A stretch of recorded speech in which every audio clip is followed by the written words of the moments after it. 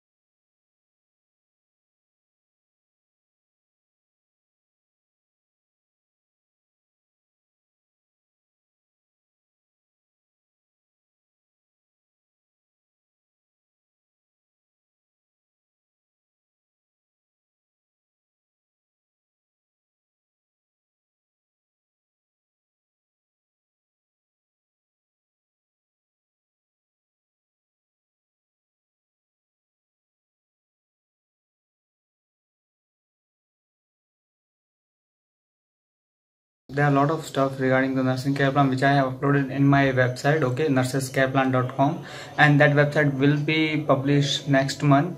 So yeah, if you really want to get the knowledge from the website, you can go even and check out our website as well. Thank you so much for watching this video. Bye.